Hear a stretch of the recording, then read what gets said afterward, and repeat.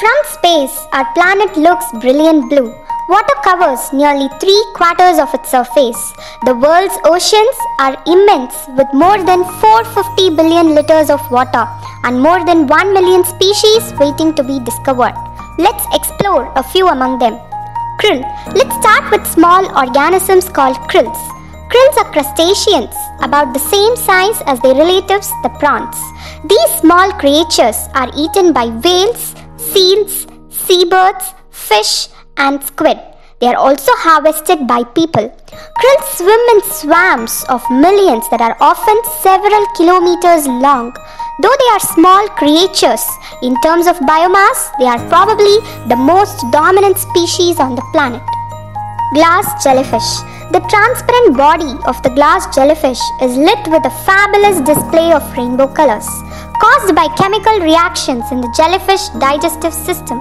The colors flash through the skin when the animal is disturbed. The light confuses the predators and may attract the prey. Like other jellies, it has a single body opening which both takes in food and expels waste. Viper fish. The viper fish has needle-shaped lower teeth that are too long to fit inside its mouth. It uses them to trap prey that lures inside its mouth with a glowing fishing rod. Viperfish grows to around 30 cm long and feed largely on hatchet fish, which are around 8 cm long. Hatchet fish. Hatchet fish has a narrow silvery body which looks like the blade of an axe or hatchet, hence its name. The hatchet fish has bulging eyes that help it spot prey in the dark and luminous patches in its mouth which attract the small creatures to swim inside. The pattern of light patches also helps hatchet fish to recognize the members of their own species, especially during the mating time. Deep sea dragons. Deep sea dragons grow to a length of 30 centimeters. Rows of photophores or luminescent patches are arranged along the head of the deep sea dragon and down on either side of its body.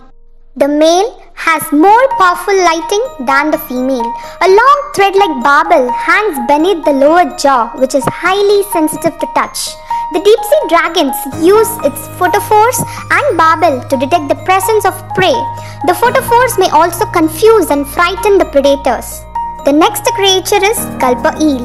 The gulper eel hides in a rocky crevice or lies in wait on the seabed for a victim to approach, then darts forward to attack. Its huge head and gaping jaws are out of proportion to the rest of its body, and it has a large expanding stomach that can accommodate any passing victim.